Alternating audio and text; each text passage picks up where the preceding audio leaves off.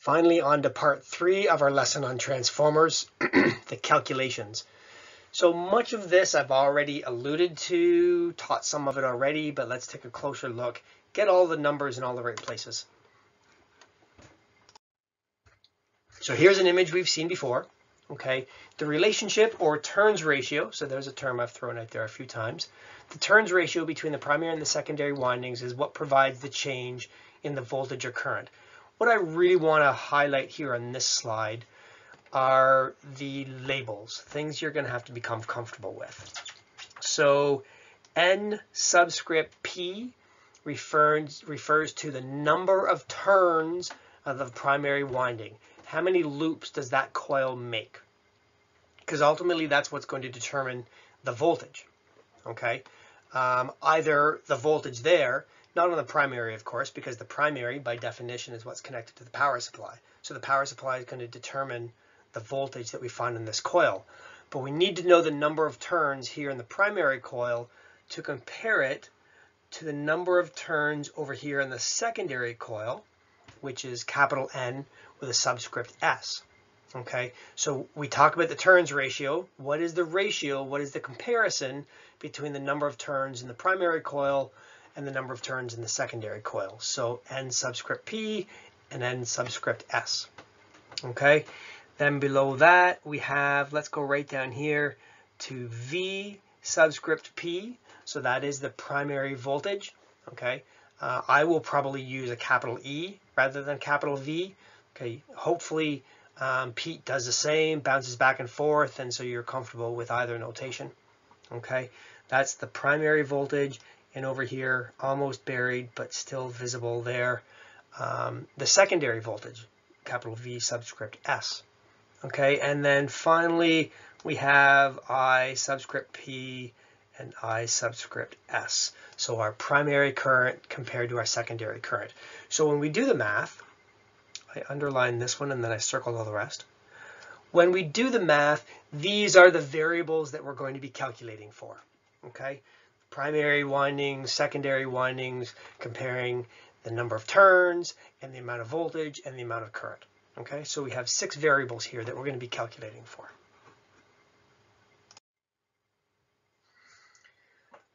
So all of the values of the transformer are proportional to the turns ratio. So the turns ratio determines the proportion or the amount that the voltage and the current are going to change. Okay, so if we look at this one, we can see that the number of turns in the primary coil is 2,500. And the number of turns in the secondary coil is 500. Okay, so what is the turns ratio? All right, it's 2,500 over 500. Okay, but we want to reduce that down to a nice simple number, and so it is 5 for every 5 turns, for every 5 loops in the primary coil, there is 1 loop on the secondary coil. Okay, and typically when we talk about turns ratio, we write it like this. So it's 5 to 1. Okay, so 5 to 1 is the turns ratio. That's the way we would write that. That's the way we express it. Okay, that makes this a step down transformer. If we have 5 turns in the primary coil to every single turn on the secondary coil, we are stepping down by a turns ratio of 5 to 1, which means that the voltage is going to do the same. It's going to step down by a value of 5 to 1. So notice we have 120 volts on the input on our primary side. So the turns ratio is 5 to 1. The voltage ratio is going to be the very same. For every 5 volts we have in the primary side, we will find 1 volt on the secondary side. So 120 volts divided by 5 gives us 24 volts as the output on our secondary side. Okay, so it really is that straightforward. All right, it's completely directly proportional. Once we figure out the 5 to 1 ratio, okay, that's exactly what the voltage does as well. All right, step down transformer. So looking at it again, this transformer has 50 primary turns and 10 secondary turns. So we can say the turns ratio is 50 to 10. We want to simplify that. We always want to simplify that, and we get down to 5 to 1. same turns ratio, still a step down as we saw in the previous slide. Okay, so let's put some more numbers on here. Okay, so again, our voltage is going to step down by a factor of 5 to 1. So 1,000 volts on the primary side, 1/5 of 1,000 is 200 volts on the secondary side. Okay, now the current does the exact opposite. So I want to draw your attention down here to the 2,000 volt amps. Okay, VA is probably something you haven't heard before. VA stands for volt amps. And this is how we express power when we're talking about a transformer. Okay, now what's going on? So far you've calculated power in watts. And what is watts? Volts times amps. Now we're talking about power in terms of volt amps. Well, what do you suppose a volt amp is? Well, it's volts times amps. So what the hell? This is a really cool conversation, and you've got a lot of stuff you need to learn first. We're going to get there. Okay, before the term is out, I promise you, I will explain to you what the difference is between watts and volt amps. For now, let's just leave it an interesting mystery. Okay, but here's where I want to get with this. So the power is 2,000 volt amps. And so what must the current be? Well, here on the primary side, we had 1,000 volts. So we multiply that 1,000 volts by 2 amps to get our 2,000 volt amps. Okay, on the secondary side, we have 200 volts. Now we have to multiply that by 10 amps to get the same 2,000 volt amps. Sorry, you can't see that because of my ugly face, which is right there. Okay, still 2,000 volt amps. Power in must equal power out. So if the voltage steps down by a factor of 5, then the current must step up by a factor of 5 in order to get volts times amps to equal the same amount of power. Okay, had that conversation before, coming back to look at it again now with some more numbers involved. So that brings us to this. This is our fundamental transformer equation. So this will solve every equation, okay? And so when we break this down, I want to start here in the middle, and I'm not sure why this particular slide shows this in the middle. Typically, I would write this first. The number of turns in the primary side divided by the number of turns in the secondary side gives you a particular ratio or value. So far, everything we've talked about has been 5 to 1. Okay, and that is equal to the volts on the primary side divided by the volts on the secondary side. So again, there'll be 5 times as many volts on the primary side than there is on the secondary side. So E primary over E secondary is the same as primary turns over secondary turns. Look at what happens to the current. The current gets flipped upside down. Whoops, sorry about that little weave. Now the bigger number is up here on top. There's going to be 5 times as much current in the secondary of our transformer than what we find on the primary of the transformer, flipped upside down. Okay, so the voltage is directly proportional to the turns ratio. The current is inversely proportional to the turns ratio. It behaves in the exact opposite fashion. I think I just gave away the next slide. There it is. So transformer's power rating, which is expressed in volt amps, is always the same at the primary and the secondary. So remember, we talked about losses, we talked about efficiency. Now we're throwing all that out the window. We're just going to assume that the transformer is 100% efficient and that the secondary power is exactly the same as the primary power. Okay, it's not quite close enough that all this math works and we can carry on. So here we go. This next paragraph says exactly what I just said. Okay, the voltage change from the primary to the secondary is directly proportional to the turns ratio, and the current change from the primary to the secondary side is inversely proportional to the turns ratio. So that this equation works. This equation must always work. Apparent power, which is this weird volt amps power thing, the power must equal volts times amps in the primary values and must also equal volts times amps using the secondary values. Okay, that equation has to work. Okay, cool. So we're back to the very same diagram. 2000 volt amps is the rating of the transformer, the size of the transformer. That's how we talk about transformer sizes, is in terms of volt amps. This one happens to be 2000. And it has a turns ratio of 5:1. Happens to be stepped down the way we've hooked it up, so that 1000 volts and 2 amps on the primary side and 200 volts and 10 amps on the secondary side in both instances multiply up to the 2000 volt amps. Okay, so notice what we've done here on this string of equations. So that right there is taking our primary voltage and dividing it by the turns ratio to calculate our secondary voltage. Okay, and then the second equation here does the exact opposite. It takes our primary current and it multiplies it by the turns ratio to arrive at our secondary current value. Okay, so those equations, all the numbers here, tie back into that fundamental transformer equation. Everything will always relate back to that. Okay, everything's always about the turns ratio. So let's give it a try. We are told that the primary voltage is 120 volts. Okay, we are told that the secondary voltage is 500 volts. Z is 1200 ohms. That's the impedance.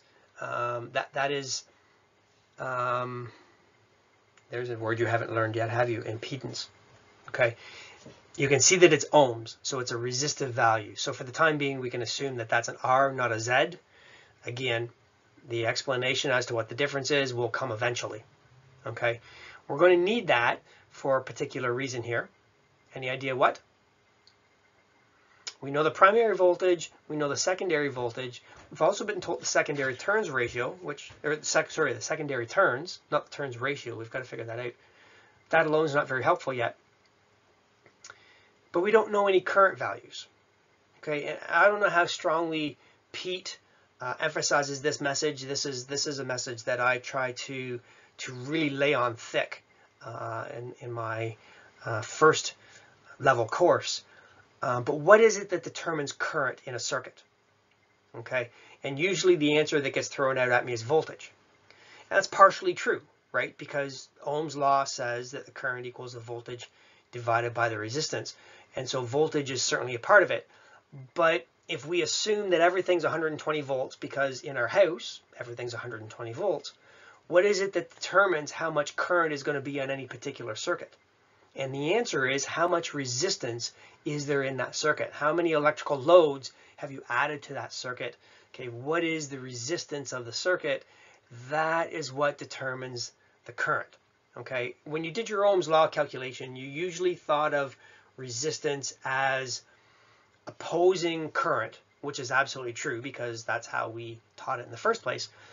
But at a more practical level, okay, because when we add more electrical loads to our circuit, we are adding them in parallel, and every time you add a parallel branch, you actually provide more paths for current to follow, and it allows more current to flow. So when we're talking about more practical conversations about electrical loads and electrical circuits and current, we tend to talk about the electrical loads as demanding current. Okay, so rather than a resistor resisting current flow, adding another load demands more current. Okay, in actuality, it allows more current to flow, but we talk about it in terms of a demand.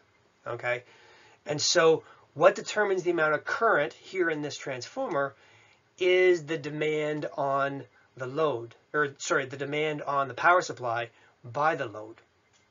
Have I completely confused everybody yet? Okay, let's bring it back to Ohm's law. Let's stick to the math. We know the secondary voltage is 500 volts. Okay, in this circuit, that is the power supply. That is the voltage being provided to the circuit. And Z, 1200 ohms, is the load in our circuit. So we can use Ohm's law to calculate current, right? I equals E over R. That will tell us what our secondary current is. We can use the two voltages that we have, the primary and secondary voltages, to figure out what our turns ratio is. And then that's going to allow us to then figure out what our primary current is. Okay? So I'm hoping maybe you've been doing the math while I've been rambling. If not, hit pause for a second. Try to find those numbers for yourself and then come on back. Okay, there are a few different ways you could have gone about this. But the first thing I hope you recognized is what kind of transformer are we looking at here? Is it a step up or a step down transformer? It's a step up transformer. We have more voltage on the secondary side than we had on the primary side. Okay, let me hit forward here and get the answers to us for us. Here's the numbers. Okay, so the turns ratio happens to be kind of a clumsy number here, but for every 1 volt on the primary side, we have 4.17 volts on the secondary side. Okay, or for every turn we have on the primary side, we have 4.17 turns on the secondary side. So we knew that our secondary turns, our secondary coil had 800 turns. We can use this number to figure out how many turns we have on the primary side, which ends up being 192.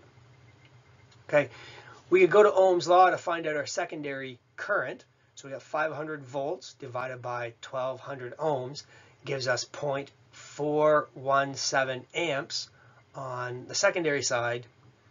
Okay, it is going to be larger on the primary side. So working backwards through the transformer, the voltage got smaller. Working backwards through the transformer, the voltage was reduced, which means that working backwards through the transformer, the current must get increased. And so it increases by this 4.17, gives us 1.39 amps on the primary of our transformer. Okay, so there's an example of how we use the fundamental transformer equation to fill in the blanks and find out the voltages and currents for a circuit with a transformer in it. Okay, last thing we're going to look at, there's a number of slides here that talk about split windings and taps. Okay, and so we've talked a little bit about multi-taps. Okay, but it's really fairly typical for this arrangement that we're looking at right here. Okay, called a split secondary. Very often you'll get a split primary as well. Okay, where there are actually two coils. Okay, two secondary coils in this case. And oftentimes there might be two primary coils as well. So there would in fact be 4 coils rather than just 2. Rather than just a primary and a secondary coil, there would be 2 of each. Okay. Now the drawing shows the 2 secondary coils side by side. The fact of the matter is, in terms of the actual construction, these 2 coils are wound together. Okay. If you look at this, you can see that this is a shell type core, right? And so we know in a shell type core that the low voltage winding is wound around that inner core piece, and then the high voltage winding is wound around it. Okay, so we've already got the 2 windings, the primary and the secondary winding, trying to occupy the same space. The 2 secondary windings are in a similar fashion. Okay, they're occupying the same space. They're not side by side the way the drawing shows it. Okay, they're actually wound around each other in addition to the primary, so everything's kind of all crammed in there together.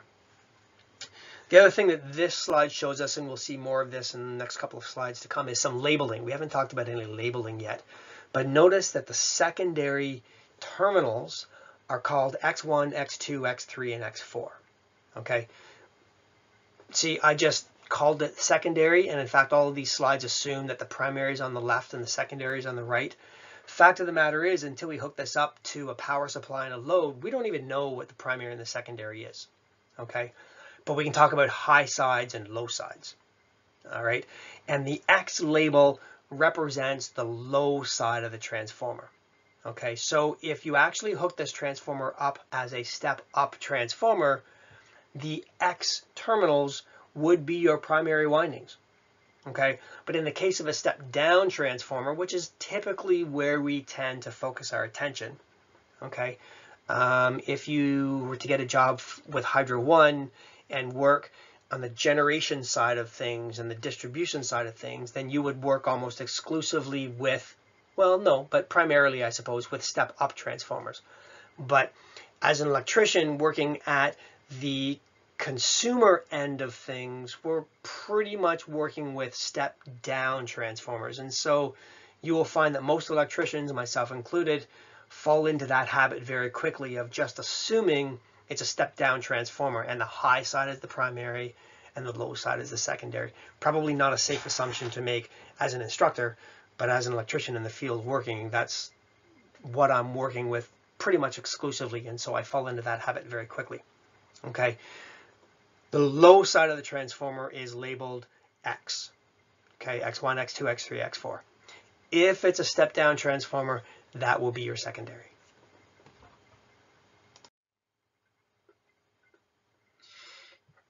The advantage of this split secondary is it provides us with dual voltage. Okay, so we know that in our houses we have access to both 120 volts and 240 volts. Well, how do we accomplish this? We accomplish this by being fed from a transformer out on the street that has a split secondary. And the two secondaries are connected in series. So we can see here that there's a jumper between X2 and X3. Okay, which means the two secondary windings are connected in series. So if we connect to just one of the windings, the output of the transformer is 120 volts. But with those two voltage rises connected in series, the total voltage rise from X1 to X4 is the addition of those 220 volts to give us a total of 240. Okay, so this is a very real scenario. Every one of our houses is provided by a transformer that is constructed in exactly this fashion. Here we see the rest of the labels. This one happens to be a split primary, although again, the slide has fallen into the assumption that the left side, the high side, is the primary, and the right side, the low side, is the secondary with a step-down transformer. We flipped it around so the split is on the high side, okay, and we have only X1 and X2 on the secondary side. Now, the thing that I really want to point out here, what's key on this slide, and we could have introduced this on the previous slides talking about the secondary, it's true for both, but we have taken these two lines and crossed them. Okay, and the reason for it will become apparent in the next slide. All right, but the result is when you read the H labels from top to bottom, it doesn't go H1, H2, H3, H4.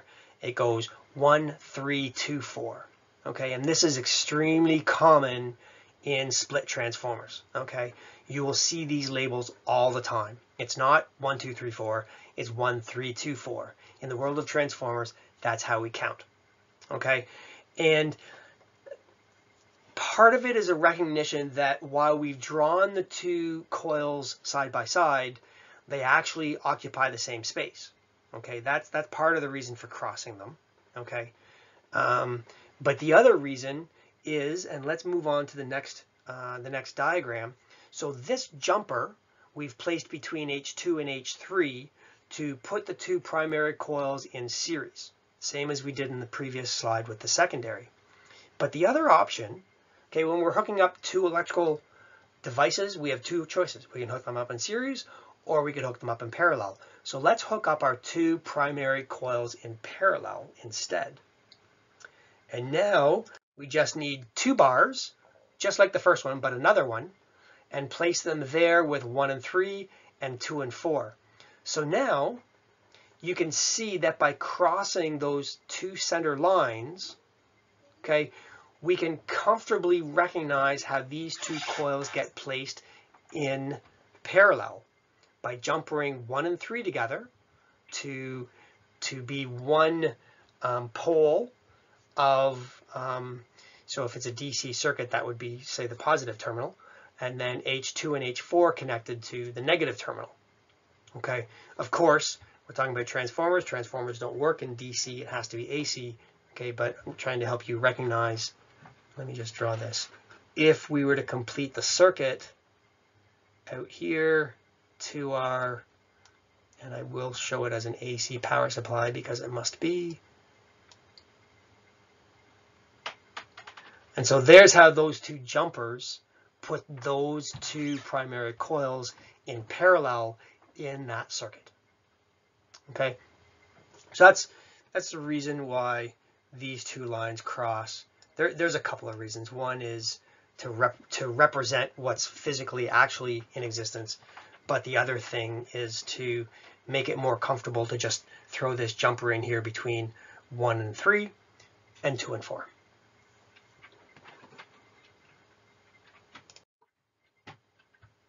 I'm pretty sure we've already seen this diagram. This shows us our tapped secondary. It could be a tapped primary.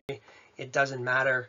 And again, all we have to do to understand the voltage outputs is to know the turns ratio. So we can see this is a step-down transformer, okay?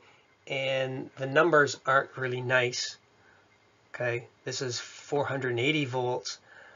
And if this was 48 volts, we could say without a calculator that the turns ratio was 10 to 1.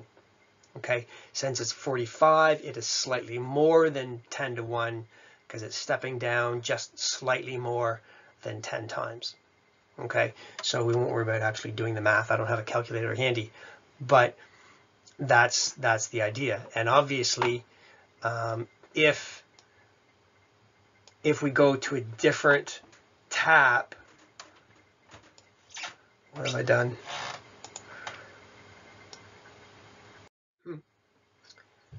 Sorry guys, my technology just gave me difficulty, but I was kind of done with that conversation anyway, because the next couple of slides carry on with the same idea. Okay, here's a multi-tap, but this time it's on the primary. And now we have numbers. I was struggling with the numbers in the previous slide. Things are much tidier now. Okay, and on the secondary side, we have 120 turns. Okay, and that output will be 40 volts if we hook up the primary side correctly. Okay, so that is to say that, so C at the bottom represents common, which means we will always connect to that common wire. The question is, what is the other wire that we're going to connect to when we build our circuit? So if we have 120 volt power supply available, then we want to connect to that first tap to ensure we get our 24 volt output. If we have a power supply that is 208 volts, we connect to the second tap, which has 1040 turns, to ensure we still get that 24 volts as our secondary output. If our power supply is 240 volts, then we need to connect to the top tap, giving us 1200 turns on our primary, so we still have the 24 volts as our output voltage. So this is the multi-tap transformer that I was talking about for the street lighting ballasts. Okay, I did tell you that they were auto transformers, so there is only a single coil, but the numbers that we're looking at here still work exactly the same way. Okay, we connect to different primary taps depending on the power supply available at that location to ensure that the output voltage on the secondary is always the same.